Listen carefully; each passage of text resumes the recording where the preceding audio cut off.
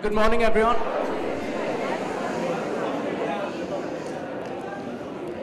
For today's edition of the Leadership Series, our guests from the fast food industry are Mr. and Mrs. Amit and Smita Jatia. Mr. Jatia joined the McDonald's family in March 1995 as the managing director of Hardcastle Restaurants. At the time, he became the youngest joint venture partner at McDonald's. Today, he is spearheading McDonald's in West and South India in the capacity of vice chairman. Mrs. Smita Jatia is currently managing director of the same company. Mr. Jatia aspired to get into business since his childhood. After completing his higher education at the University of Southern California, he returned to India to work on a joint venture with a manufacturing company producing industrial lubricants. When first asked if he was interested in being a partner for McDonald's, he snapped back saying, "You know I am a vegetarian." On second thoughts, however, he did feel that it was a good business proposition, especially when they were looking at diversifying into new markets. After a series of meetings, he finally signed the agreement in 1995. He then spent 9 months in Indonesia training and trying to understand the intricacies of the business before opening the first restaurant in Mumbai in 1996. At this point, Mrs. Jatia joined McDonald's as a marketing director. She felt that her cultural background helped her crack the code for marketing McDonald's to an Indian market. After reaching the level of handling marketing operations for the entire company, Mrs. Jatia went on to study further at the Harvard Business School. Additionally, both Mr. and Mrs. Jatia have obtained degrees in hamburgerology from the University of Hamburger in Illinois, which is McDonald's restaurant management training center. Both Mr. and Mrs. Jatia have played significant roles in facilitating a smooth entry for McDonald's in India. Simultaneously, they also created the essential organizational structure to develop and run the chain of McDonald's restaurants in the region. Today, they have established over 110 world-class McDonald's restaurants across the west and south of India. McDonald's popularity lies in its ability to adapt to local cultures, a model that Mr. and Mrs. Jatia followed in all aspects. They introduced the unique concepts of vegetarian menus, health-conscious meals, and the now famous Happy Price menu. They feel that the 20-rupee burger was a game changer for them in 2004, and that they have had to constantly innovate to remain competitive in the market. In the recently held IPO of McDonald's India, they achieved a new high when the franchisee was valued at over $800 million US. I would now like to invite Mr. Jatia on stage to share his journey with us.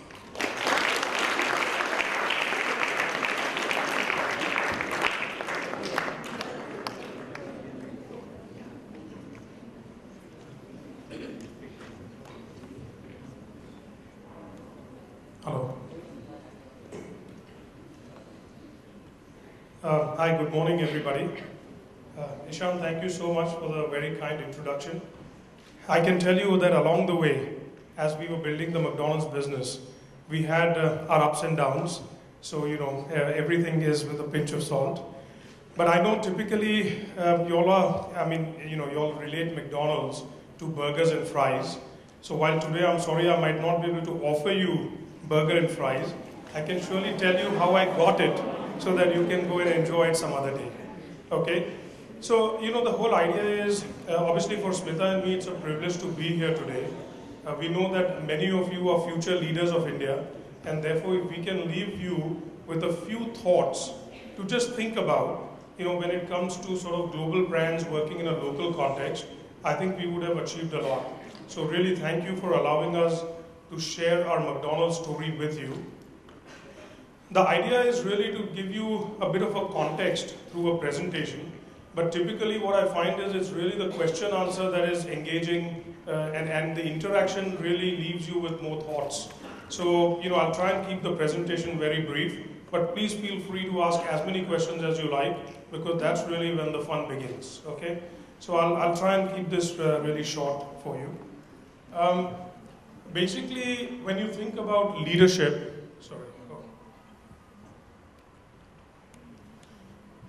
all leaders, for leaders, the road ahead is uncharted. Okay, so if you think about Apple, right, they created the iPod, and before that there were 10,000 M3 players, but nothing really clicked as much as the iPod. If you think about the iPad, who thought of tablets before Apple? And today, everybody in the world does iPads. So for the leader, it's always for them to think through the way ahead and actually create the future rather than having to predict it. So similarly in McDonald's, there were no burgers in India when we first started out. And rather than really talk about it, we felt that we've been able to create a market for burgers, fries, and Coke. So by the end of the presentation, I'm hoping to leave 3 things with you today. The first thing is, you have to have the courage to follow your dreams. But it's not about just blind courage, right? Obviously, you've got to develop the ecosystem and you've got to make sure that you have the right context to follow your dream.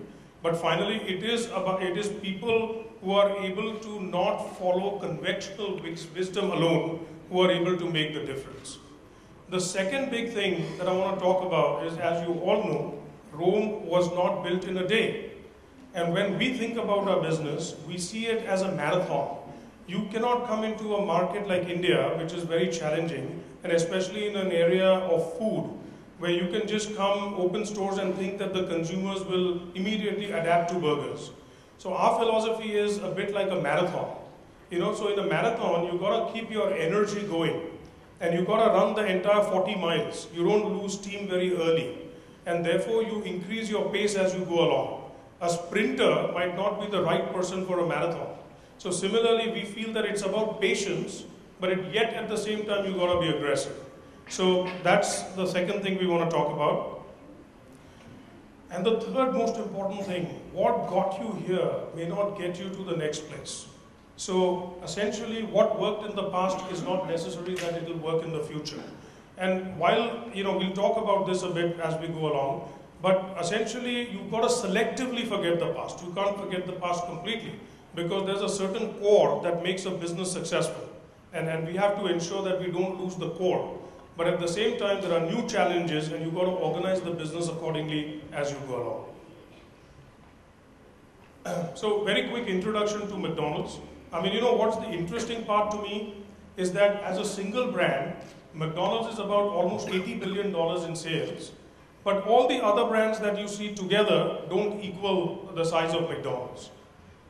On the other hand, even from a value point of view, McDonald's is 3 times the value of its nearest competitor. And finally, it is also amongst the most valuable brands in the world. So the key question is, why is McDonald's so different? What does it do that makes it so successful? Normally in every industry, you'll have a very close second.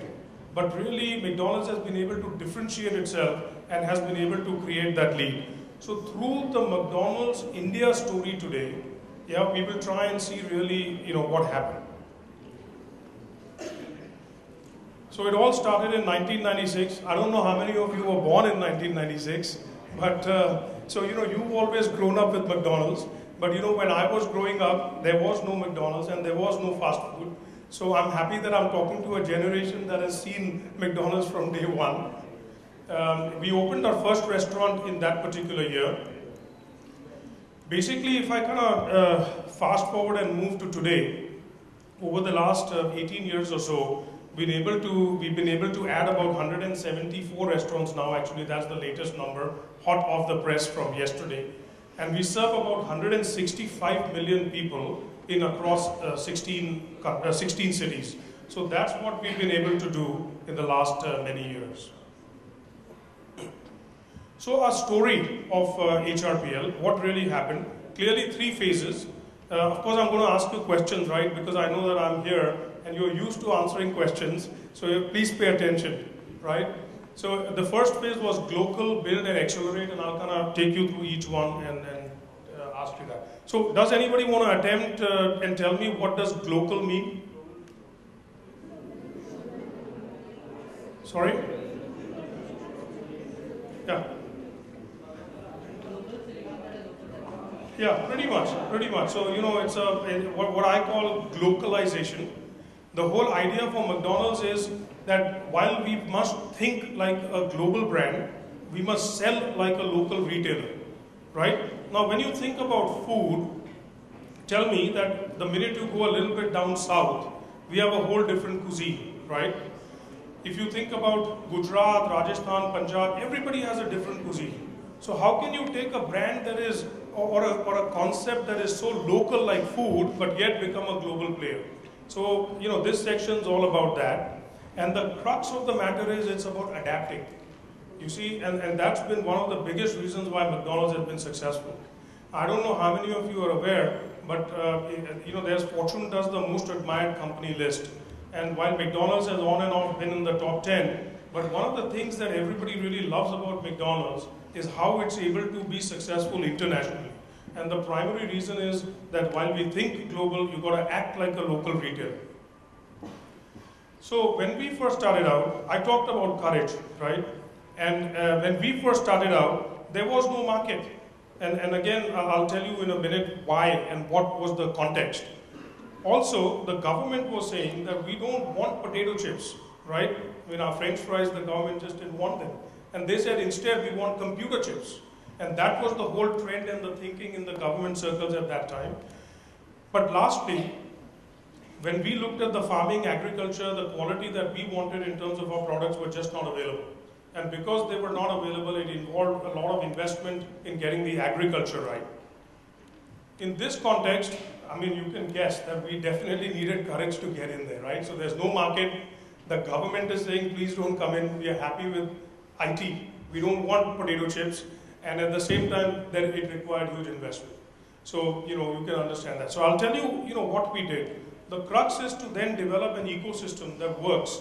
And one of the first things we did, for example, before that, so this is India, right? Familiar, very familiar territory, right? Or you don't go in this particular direction of the street. But this was India. Again, because this is before many of you, I remember when I was growing up, there was one brand that came up in the 1990s, and that was called Open House. And this Open House was in Bandra, right? So we city boys would run to Bandra every time we got an opportunity because we said, wow, this is the best, fast food company in the country. Now what happened was very soon, in 2 or 3 years, that shut down, and that didn't do well. Then another brand came called Croissant, right? And then another few other brands came, but nothing survived. So when we first started out, and when I told my friends I'm doing McDonald's, they already thought I'm crazy because, being vegetarian, you're doing all this. They were like, wow, that's amazing. But on top of that, they say that there is no market, so why in this world are you doing this? So when I talk about courage, clearly we needed some courage to get this going. But essentially, as you will see, that if you create the right context, pretty much anything can work. Meanwhile, in terms of the government, what had happened is before we opened the doors to our first restaurant, our competitor had already started opening restaurants. What happened was that some of them were shut down, some of them were ransacked, and the whole atmosphere was very, very delicate. And we were wondering whether when McDonald's opens the doors to the public, will it really survive? However, what we realized is that if you work with the government, and if you set the right context again in terms of what we were trying to do, things can work out really well. So we went and met all the right people. We shared with them the amount of work we had done to create agricultural impact, by working with farmers to develop all the raw material grown in India. We had set up food processing facilities. We talked about our employment and training and so on and so forth. And people said, wow, this is a great thing. We didn't know this. Why don't you open and then help us grow the agriculture business in India? And when we did that, it worked out for us. But along with this, we also had to do things that were relevant from a customer's point of view. Now, why is this so important? Why is this so important? This is important because when you think about a global company, think about the fact that a hamburger basically means, you have meat in it, right? And you are going into a country where you are saying your core product, the Big Mac. I don't know how many of you heard of the Big Mac. How many of you heard of the Big Mac? You've all heard of the Big Mac, right? And when you take your core product and you say, I'm not going to do that in India, I feel that is courage, right? So local adaptation, and like I mentioned, sell like a local retailer becomes extremely, extremely important. So we said no beef and pork, we did separate kitchens, and we created a whole range of vegetarian products. And that really, really worked for us quite well. The other thing we did was we actually created the entire ecosystem where we, took a potato. Now, a potato is a potato is a potato, right? How complicated can it be? But you know what? It took us 10 years to grow the right quality of potato to get French fries in India. We wanted French fries that were not soggy, French fries that would not absorb oil. And it involved, when we had set up a $10 million facility, when we opened the doors to our customers. Our customers said, "Hey, what kind of French fries are you serving us? We don't like them. They are soggy, they are short, they are small." And the point I want to make to you, that as a global brand, we said, fine, write off that entire investment. We wrote off that entire investment. We appealed to the government, started importing potatoes in the short term, okay, to do the right quality of rice.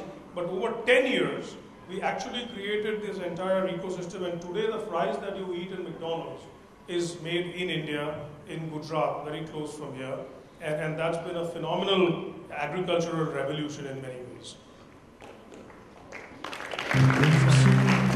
So just one ad.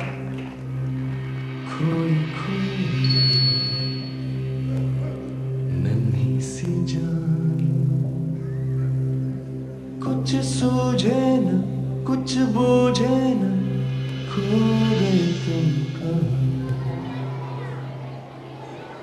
कहाँ water खाने चले अपना जहां तुमने पाया McDonald's में मन मुस्काया तो क्या हुआ फिर से ट्राई कर लो छोटा सा एक बच्चा था छोटे छोटे हाथ छोटे छोटे पाँव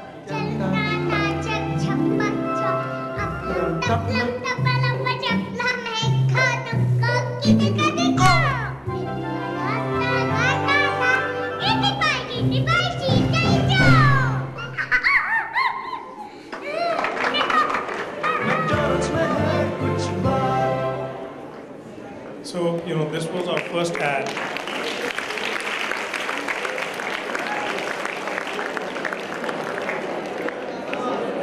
This has a very special place in my heart. This was the first time we went on television, and it really captured the hearts of people. And the whole reason to put it here is, in some ways, it was about courage. And sometimes, while things don't work out, eventually, if it does work out, it's fine. We have our wins, we have our losses, but at the end of the day, we've got to overcome it. So we are happy that McDonald's helped him do that. So, we move to the next phase of the brand. Now, I want to ask you, what do I mean by build? What do I mean by build? Anybody? Yeah. Develops the company. Yeah, more than that, a little bit more than that. A little bit more than developing the company. Yes. Building an image, even a little bit more than that, actually.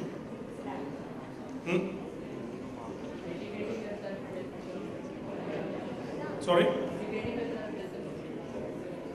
Even yet more than that. I mean, all of this though, every single one, but I think a little bit broader. Last one then. Building trust. Okay, so I must say that everything that you pointed out, it's all of that. But really, the big thing here is, as I talked about Rome not being built in a day, this is about building the foundation for the business. And the idea is that you must walk before you run. Now, I don't know how many of you are familiar with how a building is built. Have you ever seen how a building or construction is done? You have these huge towers, 40 floors, 100 floors, I don't know how long they are. But did you know that before you go up, you have to go down, right? So you have to dig, and you have to dig deep. The taller the building, the deeper you go down. And it's about the foundation.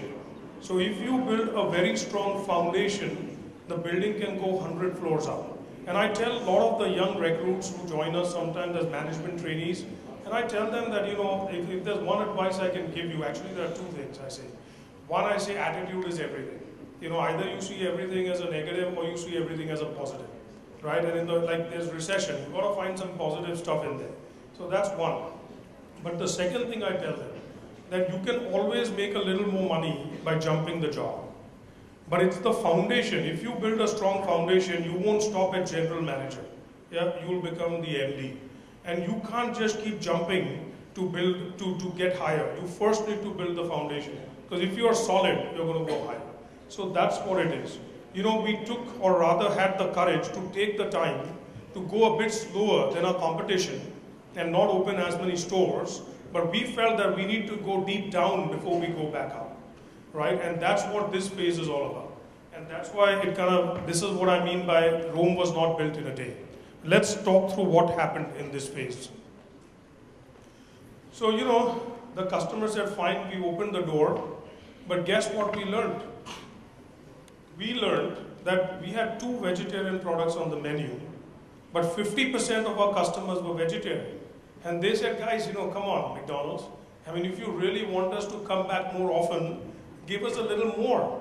So this phase was about understanding, after opening the doors, what we got right and what we didn't, and getting that right. So a lot of you talked about brand trust in this phase. You talked about building the business and so on. So like I mentioned, it's a little bit about that. The second aspect was driving value for money, and I'll talk a little bit about that. But the third thing in retail is extremely, extremely important, and that's unit economics, right?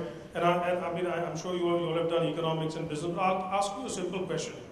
You know, many times retailers go wrong because they just want to run. But the whole idea is that because you are opening retail units every single day, right, you've got to make sure that that one McDonald's that we opened should make money, and the business model of that McDonald's is right before we start building more. That's common sense, right?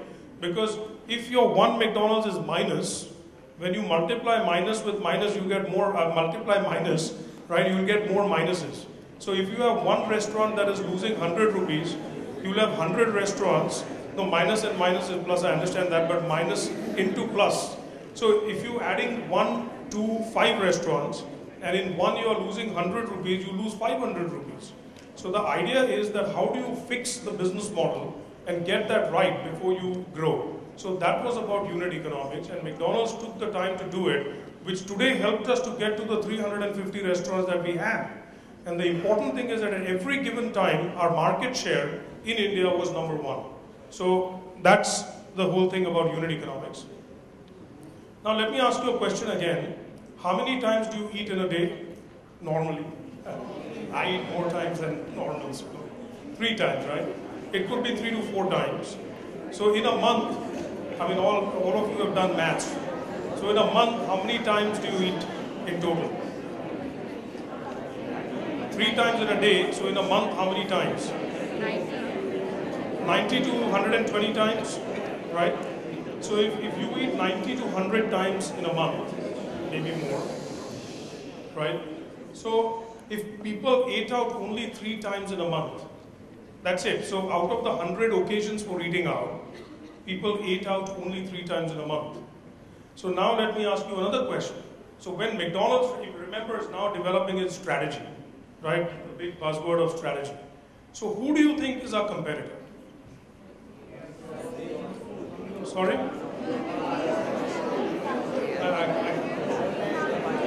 Who? Okay, so that's the fun part, right? So all of you are wrong. That's the point I wanted to point out to you. So basically, our #1 competitor is the housewife, right? Because people are not eating out.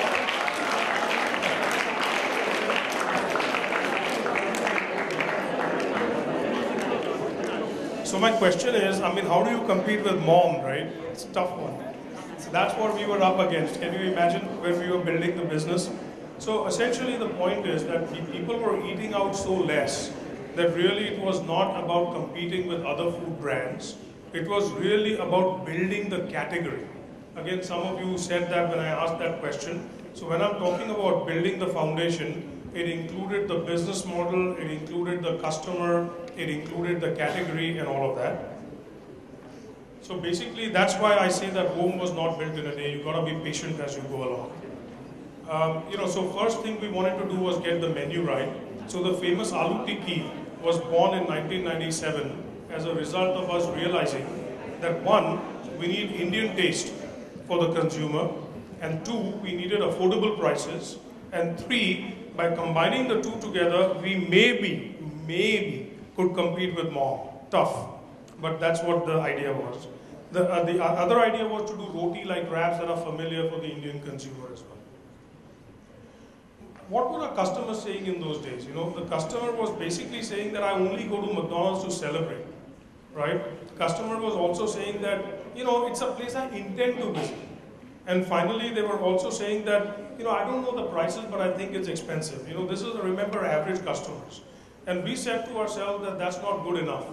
We don't want people to come and only celebrate at McDonald's. Of course, we want that on weekends, but we need people to think about McDonald's when they are hungry. And that was another challenge that we had at that time. So what we did from 2004 is we reinforced value.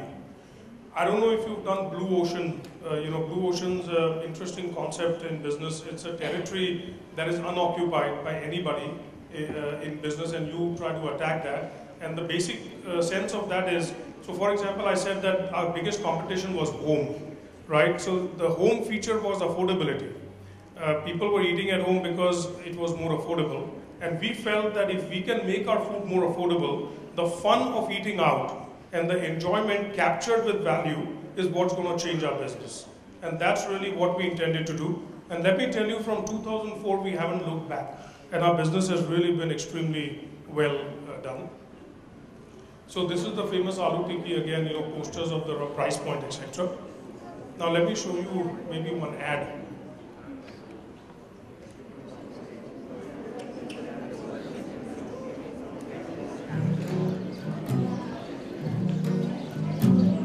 हम दोनों boyfriend girlfriend है क्या? No. क्यों? क्योंकि girlfriend बहुत demanding होती है। मुझे ये चाहिए, मुझे वो चाहिए, जमता नहीं है। पर मुझे तो सिर्फ मैक आलू टिक्की चाहिए।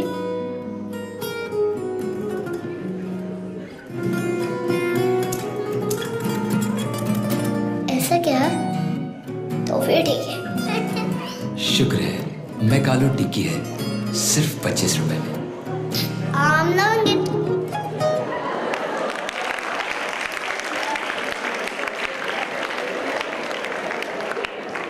So, you know,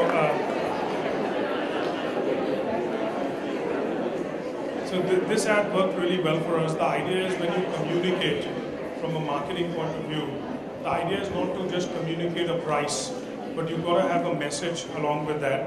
In fact, when this message was, when this ad was run, you know, it got very, very high points by the creative board in Asia. We were quite pleased with that. And then Philippines copied this ad as well and got into trouble, of course, later. That's a different story. Okay, so acceleration. So, you know, we built the foundation. It took us a lot of years. And the key was that obviously as a market leader, what I mentioned earlier when I first started out, what worked in the past may not work in the future. And therefore you have to forget the past and look at different way to build the future. So the phase of our growth changed to acceleration. We'll talk a little bit about why. So, you know, we built only 18 stores in the first 7 years. That's about it. In the next 7 years, we built about 69 stores. Meanwhile, our competition was really growing, etc., and that was fine. So we felt we had our own path. And in the last 3 years, we built about 74 restaurants. Now tell me, from maximum we built is 74 restaurants. And you can see that we want to now build 500, right? So if we want to, what we've done in 17, 18 years, we want to do in 2 or 3 or 4 years, right? Clearly that's a big challenge. And what that means is that what got us successful so far is not going to make us get to where we want to go, correct? So that's what I'm trying to say, that as a business person, you've got to evolve your strategy. So let me give you one example. You know, in 2002, 2003, McDonald's was not doing well globally. We didn't do well. Now, can anybody guess why we were globally not doing that well? I mean, just a guess, you know, in context to what I'm trying to say. Sorry? Not really. A little, also that, but there was more. And okay, primarily what happened, I'll tell you, that McDonald's as a brand stayed in the past while the customer moved ahead. And let me explain that to you. So the customer wanted something else, but McDonald's remained in the past because they thought that the past worked for them. And why change anything? And because they didn't, the brand became irrelevant to the customer of today. And in 2003, we completely re-imaged brand McDonald's globally, right? And I'm telling you, from 2003 until 2013, our stock price, which is a barometer for success, went from $12 to today almost $100, right? So clearly what McDonald's did worked. And it meant that the consumer of today wanted things that were different from what McDonald's was offering. Our ambience was outdated, and it had a more operations feel to rather than a customer feel. Our menu was outdated. Customers wanted modern choices. Yeah, customers wanted health also. And McDonald's did not have that in their menu at that point in time. And with a complete remake, we were able to really, really make a difference. So this kind of talks a little bit about that. And that's my third mantra, that what worked in the past won't necessarily work in the futures. But do you think that challenges go away? Challenges don't go away. And to give you an example, so basically you deal with new challenges, and that's why you need a new way of doing things. Okay? So for example, in the early days, it was about getting the customer value proposition right and all the things we talked about. But now, customers knew McDonald's, and it was about expansion. It was about how soon can we get to that 500 locations, and how soon and how quickly can we deliver the customer what they want. So for example, if you're on television, advertising, and you are not in a city, say Nagpur, and customers in Nagpur are seeing brand McDonald's, and I'm not able to offer that, that's not good news, because there's aspiration from the brand that they are not able to fulfill. So therefore the challenges changed completely. From just setting up supply chain, it was now about expanding capacity while still making money. So basically QSR from a fad became a necessity. That means people started now thinking of McDonald's when they were hungry instead of just celebrating. So that was a very big shift. Also, some of the changes we made was about the menu. So, sorry, I just need some.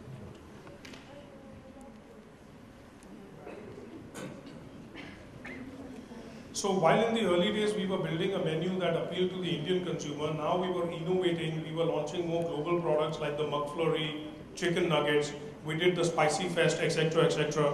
Also, we knew that we had to stay in touch with our customers. Our customers wanted new modern products, so we introduced the Egg McBurger, we introduced the Grill Burgers, and we introduced a whole range of products that connected with our customer today.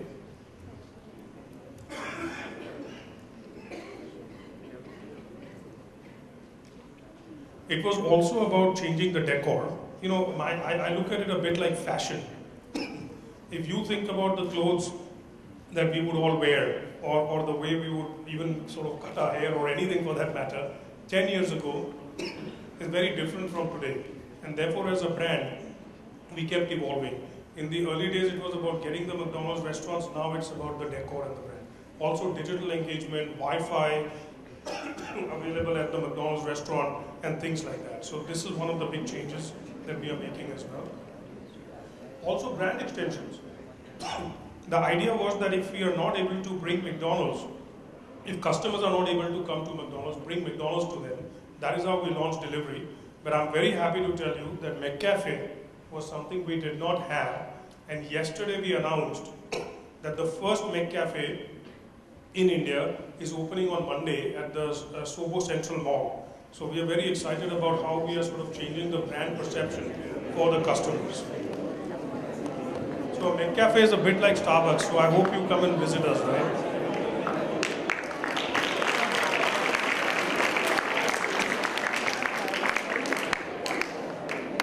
So one more ad.